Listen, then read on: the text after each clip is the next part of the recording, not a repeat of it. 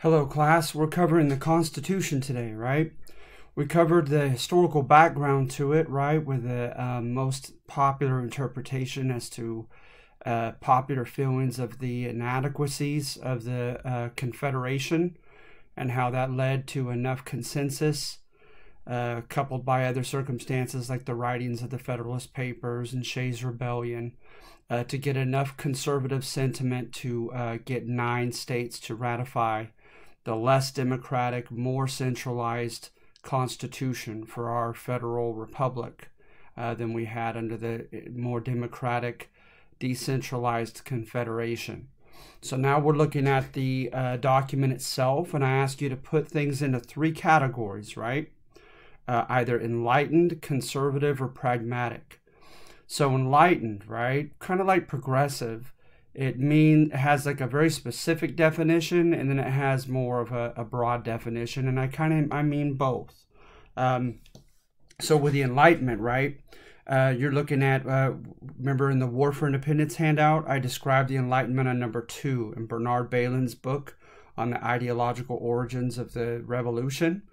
So you look at things like natural rights, the social contract, checks and balances, right?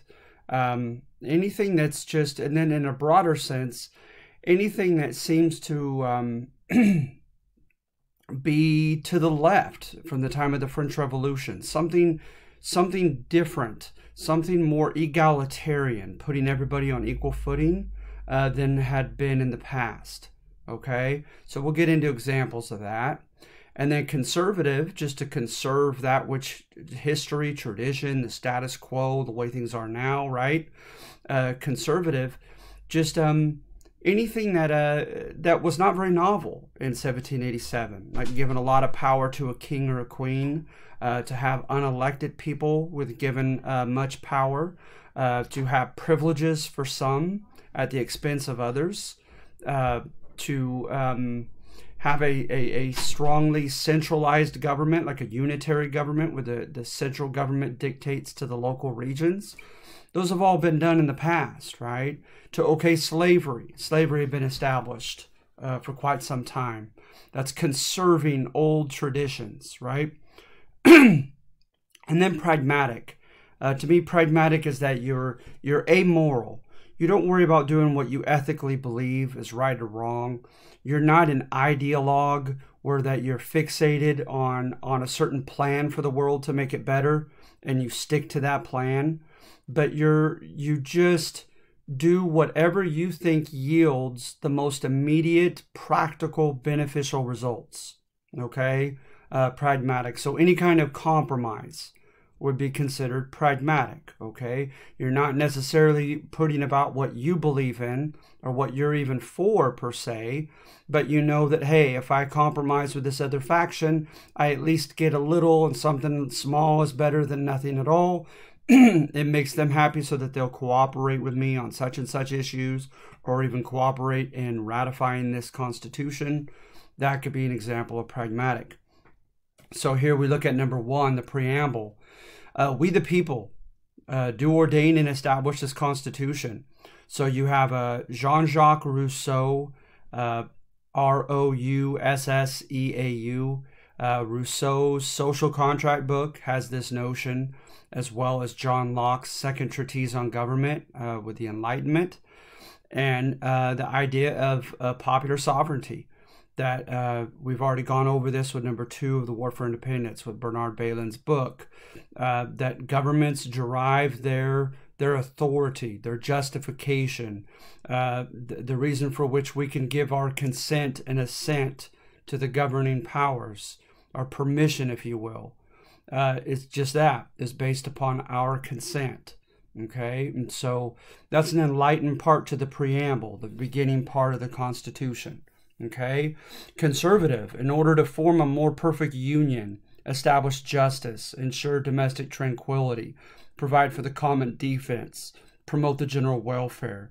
The conservatives, the Tories in England that we came from politically with our traditions, right?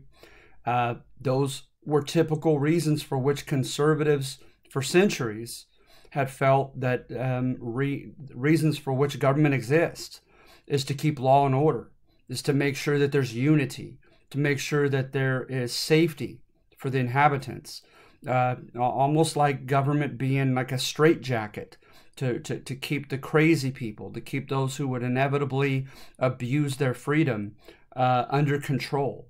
To me, all those are conservative aims. Those are old school reasons for government. And so notice, right, in the preamble, when they say why they want this government, pretty much all, this is subjectively me, but pretty much all the major reasons for which they claim they're establishing this new constitution are conservative. To make sure we have a more perfect union between the states, to establish justice and peace and tranquility, provide for the common defense, general welfare. Those are conservative arguments. The one that I left out, however, is the very last one, and to secure the blessings of liberty. And I could have and should have added that to the enlightened list. So notice what I want you to do in this assignment. I want you to have one list that says enlightened, a second list that says conservative, a third list that says pragmatic. And I want you to give at least 3 to 4 examples under each of those categories. And I want you to briefly, just in a sentence or so, defend why you put it in that category. Okay? And what I'd like you to do is, when all is said and done, I'd like you to have something in at least the first 3 articles on at least one of the lists. Okay? First article is Congress. The second article is the executive or president. And the third article is the Supreme Court and the judicial system. All right? So moving on to the next one, if I may here. Article 1, Congress, right? Well, what do you find enlightened about it? Well, I just want to give some examples here to kind of get the ball rolling in your head, okay, as far as your assignment. Sections 1 through 3, laws require a majority by both branches, one elected, and initially, right, the senators were elected by elected state reps. And so that goes in line with Montesquieu's checks and balances and his book, The Spirit of the Laws.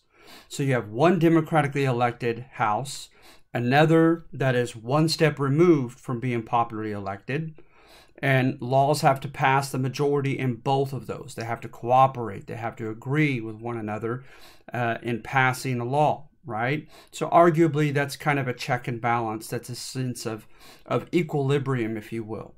All right. Section 2, House reps are directly elected by the citizens for only 2 years. Then they must run for re-election. They must be an inhabitant of the state in which they're representing. So that's the idea that they must know what life is like in their area, and also are held accountable, theoretically at least, if not literally, living in the place that they represent, so that there's actual representation and not virtual, that we talked about in the War for Independence. And also they had the power of impeachment, of removing, right, in particular the president. So those are powers, right, checks and balances and powers that I would argue that are enlightened. Anything that holds leaders accountable. So, of course, election, a check from another branch that holds them theoretically accountable in one manner or another. To me, that would be considered enlightened, right? That's in view with the Enlightenment. That wasn't really the norm going back in early modern and especially medieval history, okay? Then Section 3, senators must be inhabitants of their states. Same thing. There must be direct representation. They have the power to try impeachments if a president is impeached. And so that's a check and balance, right? They have to directly represent those that they're speaking for, right? Serving as either their stewards and trusted with the people's decision-making powers, or are to be served as the mouthpieces. The Founding Fathers argued back and forth as far as those two views of the congressman. Section 4, Congress must assemble once per year, so they got to do their job. They have to come and meet and address issues that their constituents who elected them want to be engaged in discourse, right? And how much more now when you have the initiative? At the state levels, at least, people can sign. You get so many signatures, and you bring it to your state legislator, and they have to address. That that issue that you brought forth with the initiative, and so that's going to be added to American political tradition during the Progressive era in the early 1900s. Section 5, they must keep a journal of their proceedings and from time to time publish it for the people. So anything that makes, elected officials especially accountable, right, makes them in some way or another be transparent and show their constituents what they're voting for, what they're voting against, etc., right? To me, that would be enlightened. That's a way of holding them accountable. Section 6 and 7, right? You cannot have an additional office. And the idea here is, right, is you can't have a conflict of interest. You can't be a senator and also on the president's cabinet, right? You can't be a senator and a House rep. Especially when you go from one branch to another, like on the presidential cabinet, as well as being a senator, is you could do things that could benefit yourself, and stand to reason to want to vote a certain way, to bring forth a certain issue, because in your other position, it would help you out. And that kind of goes in line with what I don't have on here, but you have later on in the Constitution, is there'll be no titles of nobility here in the U.S. That's definitely enlightened, right? No special privileges for people on account of their last name and family connections, royal connections, as happened under Great Britain before we broke for independence. Okay? And then also the president has a check over the legislator that he could veto what they pass, what the majority in each house passes. But by a supermajority or a 2/3 majority, they could override that veto. So that's another kind of check and balance. So I put that in the line of Montesquieu and his Spirit of the Laws. I put that as enlightened, right, from his enlightened works. Then conservative, right? It differentiates when they're counting the House reps. Free persons from Native Americans not taxed. They're called Indians, not taxed. From those serving under temporary labor contracts or indentured servants. And 3/5 of all other persons is a nice little euphemism for slaves, right? And so notice they don't even mention slavery outright. It's implicit, not explicit, but it's there. The Constitution implicitly okays slavery, okay? And then the reps are not to exceed 1 rep in the House of Representatives for every 30,000 civilians. 1 voice for 30,000 people? To me, that's pretty conservative, right? That's not that democratic. And so I put this under conservative, and I would make the argument for that reason. By all means, I love when someone puts a section of the Constitution in a category that I initially would not have put it in. And I love, for that reason, that person to write at least one sentence defending why that person believes it is conservative or enlightened or pragmatic, because I genuinely sometimes learn from you guys. And I'm introduced to a perspective that I had not previously been familiar with, okay, and hadn't thought of. So by all means, don't think of it so much as a right and wrong answer. Defend why you put it under the category that you did, and have it make some sense in light of my definitions, my subjective definitions of the 3 categories. All right. Senators were not directly elected. They were elected by state assemblymen, right, who were elected. So they're 1 step removed from direct election. And by the way, when you look at the top, right, there's no universal citizenship. That's definitely conservative. That's the way things have been in the past. The idea of having everyone be a citizen on account of their humanity, that's what the Enlightenment emphasized. That's what the Scottish Enlightenment, the Scottish Whigs or Liberals, what they pushed for. These were relatively novel, new ideas, and that was not implemented. Our founding fathers were not that brave, right? So much for citizenship for people of color, for Native Americans, at least Native Americans who would not drop their cultures and assimilate. And of course, so much for citizenship for African Americans at the national level. That is not going to come until the 14th Amendment in 1868, at the end of this class, at the end of the Civil War. So it's a long time coming. I will say, however, there were 3 to 5 states that gave some citizenship rights to some African Americans. Usually it was the well-to-do who had some money and had been free and never been slaves. But like I said, we're talking 3 to 5 states max, and I believe a couple of them rescinded it. They went back on their word. Just as happened for women. In New York or New Jersey, shame on me for not remembering at the time. It's in my notes somewhere. But there was at least one state that initially gave citizenship to women, and they reneged on it. They changed their mind and took it back. So that's very conservative to me, allowing each state to decide what the requirements would be for citizenship. And then note, it's stated right in Section 5 that from time to time, Congress should publish the notes of their proceedings, right, and who voted yay and nay on different things. It says, except in times in their judgment that require secrecy. That almost takes away from that section of the Constitution, right, of making them accountable, making them be transparent to the people. If they could decide, no, this is a very touchy issue, so we're not letting the public become privy to it. To me, that's very conservative. That's old school, the way things had been in the past. Many strong powers from the states were given to Congress in Article 1, Section 8. But in particular, right, because you could make the argument, I've seen it both, that Article 1, Section 8 is conservative and that it gives a lot of strong powers to Congress and no longer to the states, as were sometimes practiced during the Confederation.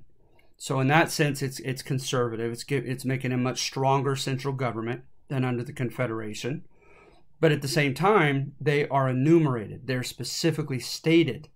And because they're specifically stated, it's implied that if it's not on that list, then Congress can't do it, right? So I've had some people put that down, Article 1, Section 8, as enlightened, because it specifies and limits what Congress can do. However, they give themselves almost a get-out-of-jail-free clause at the end there.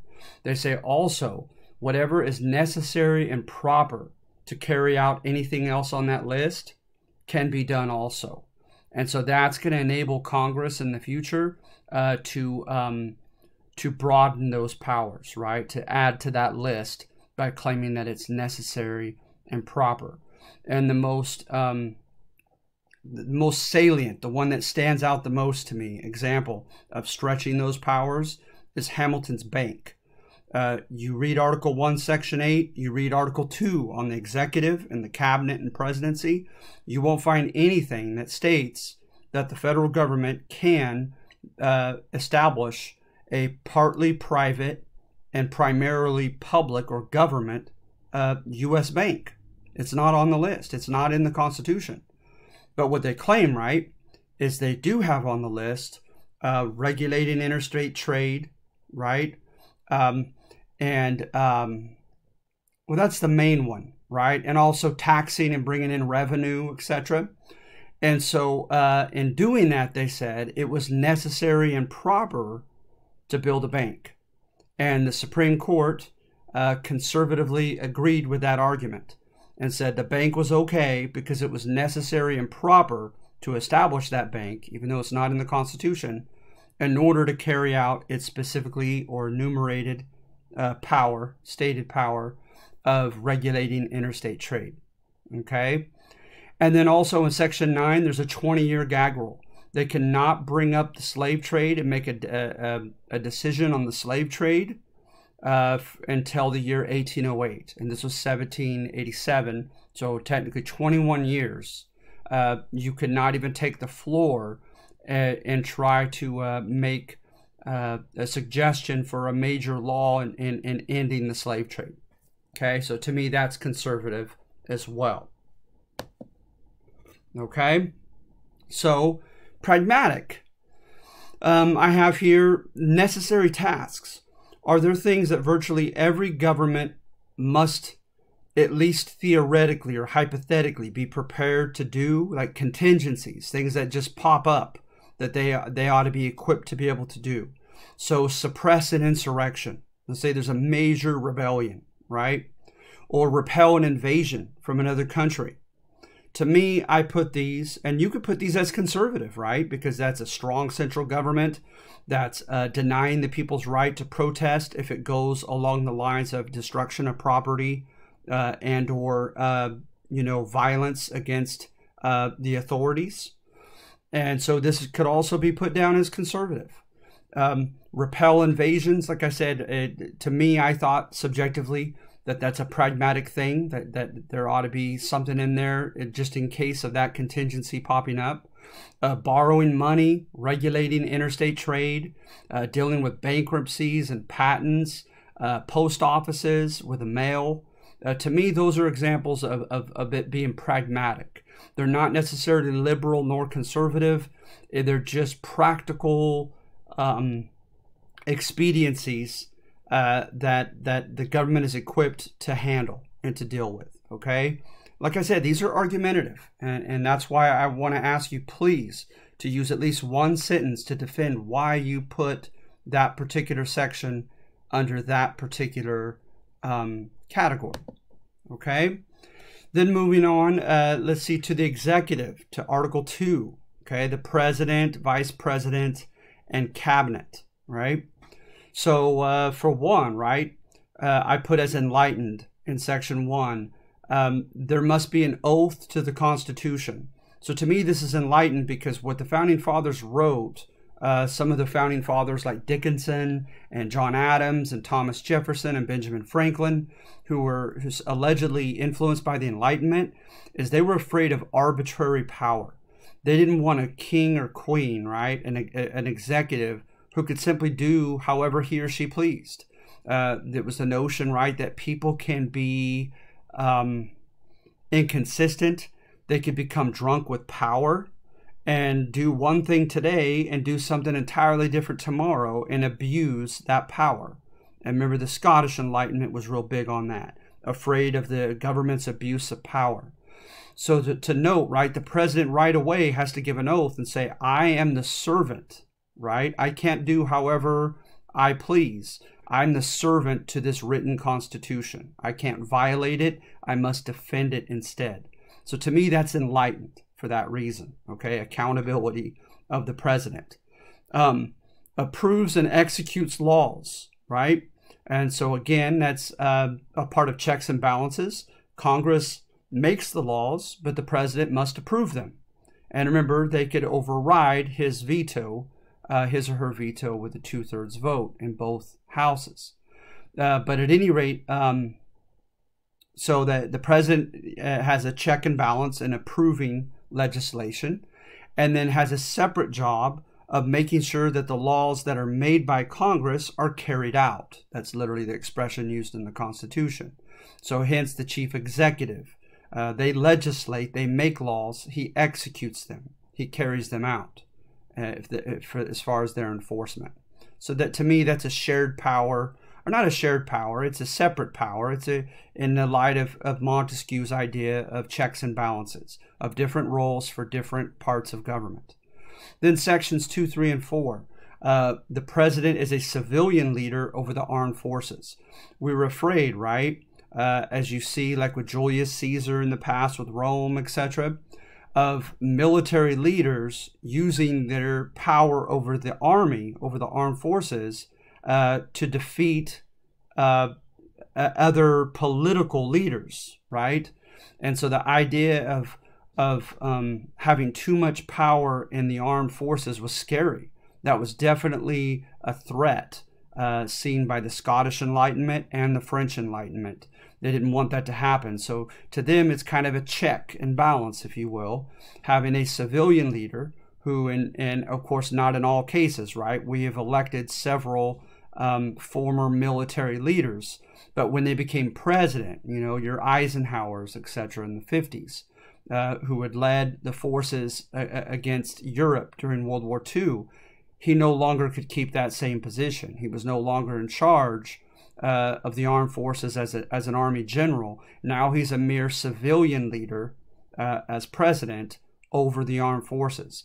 And note, right, Congress has the power to raise an army. Congress has the power to commandeer the state militias into a national army. Congress has the power to declare war.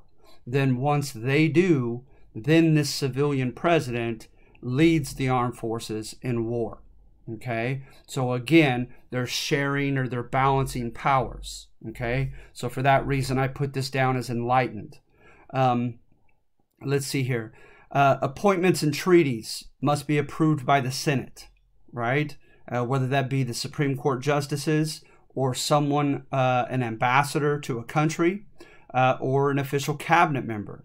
Notice that it was this vague, so we didn't have the exact cabinet positions yet. Those kind of organically, like a living organism, just kind of developed in time. So you have the Secretary of the Treasury, the Secretary of the Interior, the Secretary of State, the Attorney General, okay, etc. So, and then there must be a State of the Union address, whereby, like you see the picture here with Kennedy, where the president is to not only apprise Congress as to what he or she is up to, what he's planning, what his vision for the country is, but also even to give suggestions to Congress as to what he or she would like to be done in the form of laws. But notice, under the spirit of the Constitution, I subjectively, of course, am no expert on the Constitution and political science, but I think it's pretty clear that those are to be suggestions. They're not to be mandates ordered to Congress. And then you've had some presidents who took that stronger approach, but they seem arguably to stand out as the anomaly, as different from the norm, like Teddy Roosevelt in your 102 class or your 17B class, whereby Teddy Roosevelt they're going to use the term bully pulpit. That almost like a preacher, he's up there preaching to Congress what needs to be done and telling them that if they don't do it, he's not going to exert his executive power and force them, right? That would be unconstitutional. They're independent as a separate body of people, and they alone are to pass the laws as the congressman. But he says what oftentimes the president might do after Teddy Roosevelt is say, then I'm going over your head to the press and I'm going to the people. Those who elect you into Congress to put pressure on you to pass a law in this area or that area, okay? But still, in the spirit of the Constitution, they're to be mere suggestions.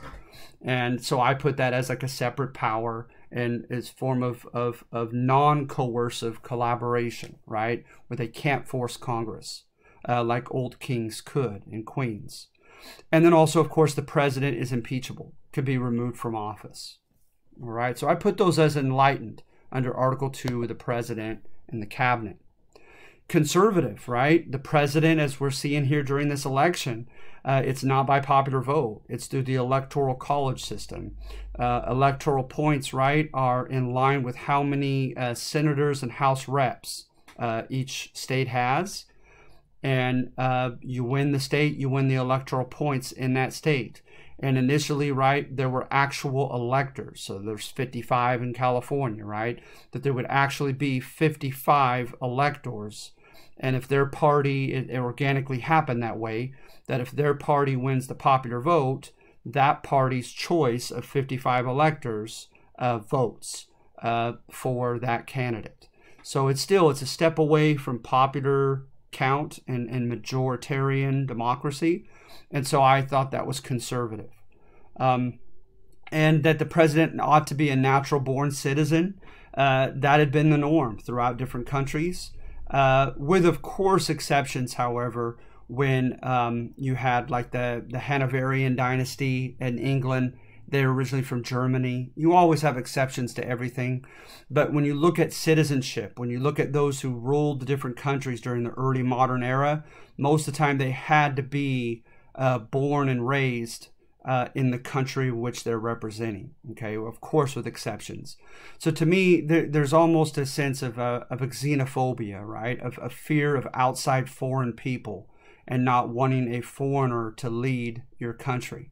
But again, you could have put natural born citizen under pragmatic and saying, you know what, that's just a very practical decision that just makes perfect sense. So by all means, you could put it under that category instead. Sections 2 and 3 that are conservative to me. The president has a lot of patronage power, that is appointing power, right?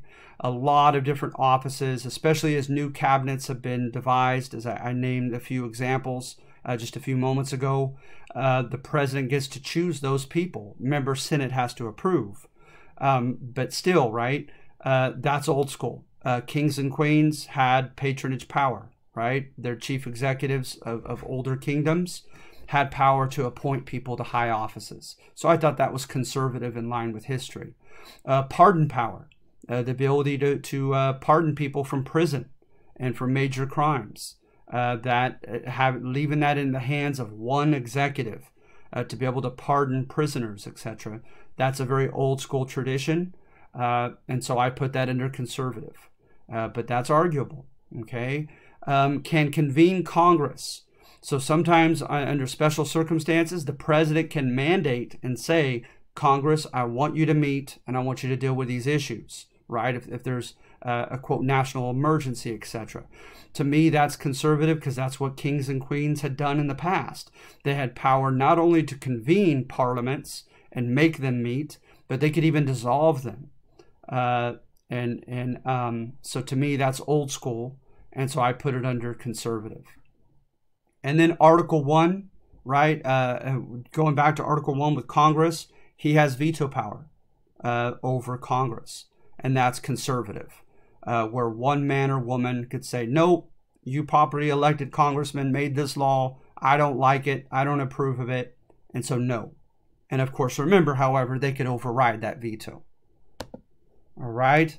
And then also under Article 2, pragmatic, I put treaty power. Someone's got to make treaties, right, with foreign countries.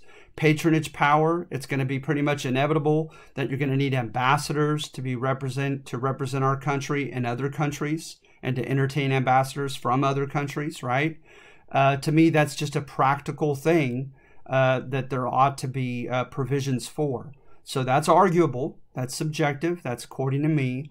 I personally put those powers as pragmatic, as just making practical sense, not necessarily, novel, enlightened, liberal, nor conservative, but just practical. Okay. So, and then miscellaneous. And also, I didn't do, because I didn't want to make this video too long, but remember there's Article 3 on the Supreme Court. The fact that the Supreme Court justices are handpicked and they serve for life, for good behavior, is the euphemism used in the Constitution, right? I would definitely make the argument that that's conservative. They don't ever have to worry about what the people want. They could disregard it, theoretically, right? Because they're not elected. They don't have to run for re-election. They don't have to be popular. And they get to make decisions according to their own discretion. Of course, right? One of the main powers that the Supreme Court has, you're not going to find in the Constitution, ironically. And that's the power of judicial review, where they can make a decision on Congress or presidential edict. If they don't believe that it abides by the Constitution, they can nullify it. They can make that law no longer hold sway and validate it by saying it is unconstitutional. And like I said, look in Article 3 and you won't find it. You could make the argument, however, that it's pragmatic when you look at their direct jurisdiction over certain things. An American citizen going to court against a citizen from a foreign country. An American citizen going to court against a foreign government, right? Those are examples of direct jurisdiction going to the Supreme Court. You could arguably make the argument that that's a practical, pragmatic thing. That those knowing that inevitably is going to happen, and some court system, right, some authority needs to make decisions of those sort in those fields. All right, so I beg your pardon, but I didn't include Article 3. I didn't want to make this longer than it already is. So then miscellaneous, right, added extra stuff from all over the Constitution, enlightened, conservative, and pragmatic.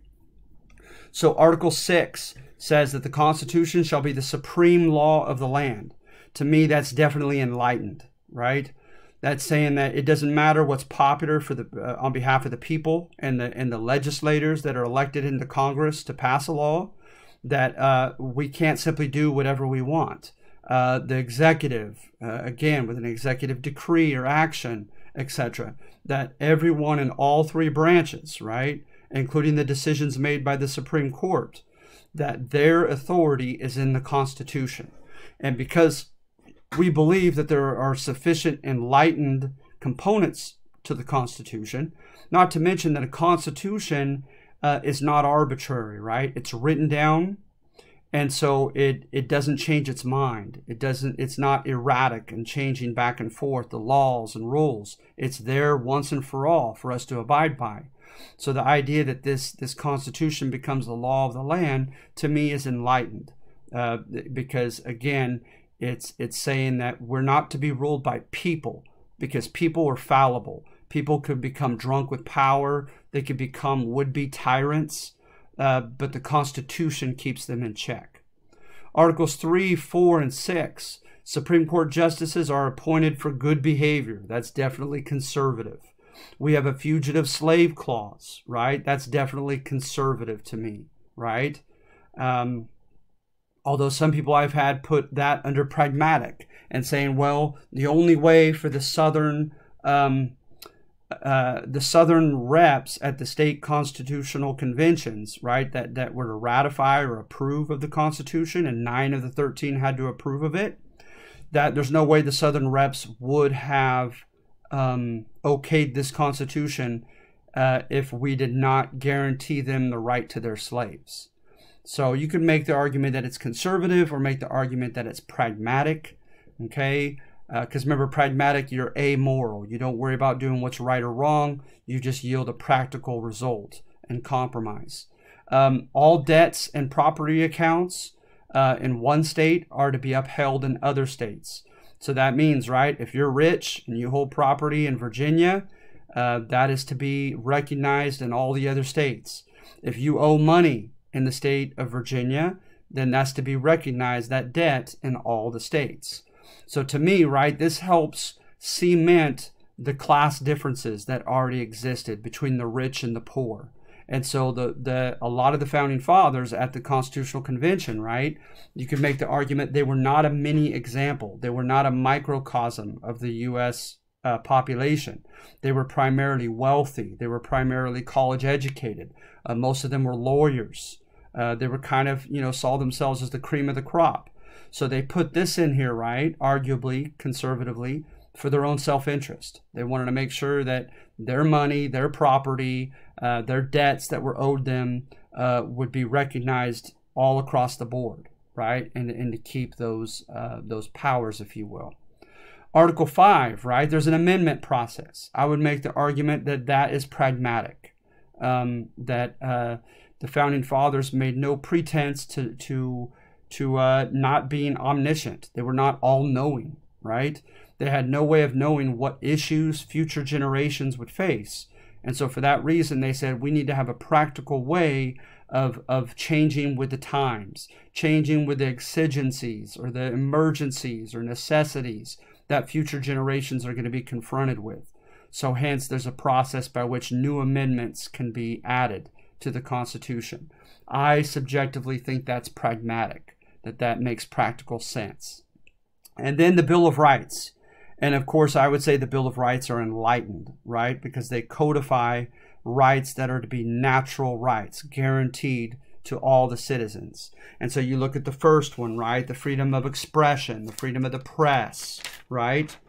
Provided that you don't destroy property and that you don't become violent. You have that right to peacefully protest the government and to express yourself. The Second Amendment, right, was all like the Scottish Enlightenment. That you don't want the government to have a monopoly on weaponry because it could theoretically turn that weaponry on its own people someday. So the people have the right to arm themselves and protect their families, etc. And then you look at Amendments 4 through 6. And those deal with due process, what we're familiar with to this day, right? So that you have a right to due process is the collective term for all the natural rights that you are entitled to if you are accused of a crime. So you have a right to commandeer witnesses in your favor. You have a right to counter the arguments of your hostile witnesses. You have a right to counsel with a lawyer to help legally defend you. You have a right to have a jury make decisions on your fate, and a jury that's impartial. That's interesting to me, right? Is that theoretically they are to be understanding of your plight. They're supposed to live in the same area in which you allegedly committed the crime, so that they know what it's like to live there in that area. You can make the argument that they should be roughly of the same demographic you are. Remember, demographic is a category of the population, your ethnicity, your socioeconomic background, what you do for a living, etc., right?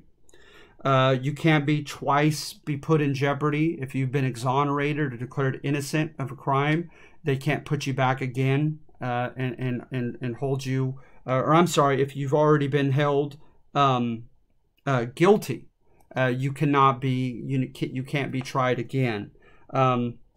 You don't have to witness against yourself, pleading the fifth, right? You don't have to be forced to tell on yourself, okay? And then you have the right to your life, liberty, or property. And then also with the Fourth Amendment is you have the right to your property and possessions from unreasonable searches and seizures without a probable cause, right? Without grounds for which believing that you are guilty, and therefore, like with a warrant, the prosecuting powers having the right to confiscate your stuff, to look for indicting evidence against you, only if they have probable cause. Okay, so to me, all of those are enlightened, right? The Bill of Rights, the first 10 amendments that were quickly added to the Constitution. So I hope this lecture helps, okay? So what you're doing is you're making 3 categories: enlightened, conservative, and pragmatic, and please put at least 3 or 4 examples under each of those 3, and please give at least 1 example from the first 3 articles. Something about the Congress, right, in one of the 3. You don't have to put in all of them, but at least something under Congress in Article 1, under at least one of those categories. Something with the executive and president under one of those 3 categories, and something with the Supreme Court under one of those 3 categories. And again, if you could put a sentence after you put each one, just briefly defending why you believe that section is enlightened, or is conservative, or is pragmatic, I would greatly appreciate that. Okay, so I hope this helps. If you have any questions, please let me know. Remember, this is due the night of 11/6, right? This Friday night. This is due at midnight. Please go by my announcement, okay? Because some of these assignments are doubled up, and it's driving me insane. Because when I go on my end, I can't find them. And so they're giving falsely premature due dates on some of these assignments. So go by my announcement, in which I give exact dates for every assignment. It was about 2 announcements ago, okay? Find that announcement, write it down, take a picture of it, etc. Because those are the exact dates that I want everything due throughout the semester. I believe I did the whole semester in that announcement, okay? So I hope you're doing well. Again, Canvas message me should you have any questions, and good luck on this, okay? All right, you guys have a good day. Bye-bye.